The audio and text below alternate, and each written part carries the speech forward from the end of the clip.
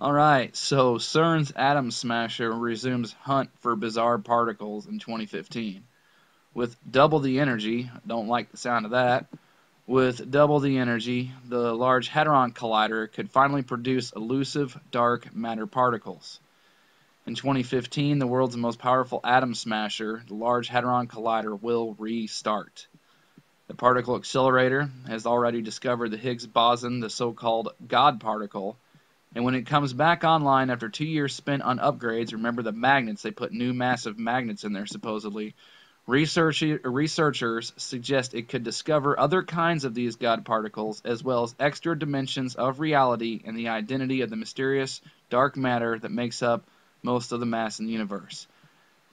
Researchers suggest it could discover extra dimensions of reality. See, which is interesting when you pair that with the statement made by the director of Cern in 2009 that something may come through the dimensional doors.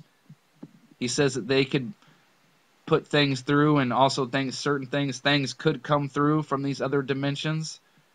This stuff is crazy. I mean, when you first research it and you look into it, it sounds really far-fetched, but then you learn that this thing is very, very real. They have their own built Stargate, and it looks just like the Stargate that they show you in the TVs and the movies and all that stuff. It's the same freaking thing. It's massive. I mean, the size of this thing alone and what it really does should really make people stop and think and question everything they've been taught. I mean, really, people should be very interested, because once you start getting into this stuff, it is fascinating what this thing is. I think, anyway. And what's funny is you gotta love this, man. These cussing mad scientists, dude, they're psychos.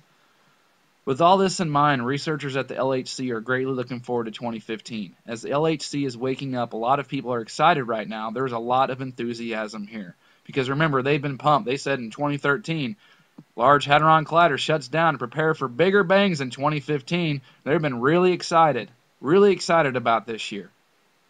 And so, I just find this absolutely coincidental, by the way, that on December 30th, after they've been running tests on this thing all month, and on December 30th, 2014, they report an article, they post an article saying this thing is restarting, and then literally 2 days later, NASA posts this coronal hole, massive coronal hole, on the south pole of the sun. And if you read the article attached to this, because this was on the Drudge Report today, they talk about how they don't really know what causes these things. Well, you know what? Why don't you shut Cern down and leave it alone, and let's see how many of these things open? Because there's a lot of us out there that think that this thing and Cern and this whole thing is tied together, and they fire that thing up and they really do what they're wanting to do with it. I don't know if the sun's going to explode. I don't know if it's going to open up, because in my opinion, this thing is nothing but just an electronic curtain, and you're looking through the other side of space right there. But I mean, that's just me spitballing. So I think Eric Dollard is 100% right. But what do I know?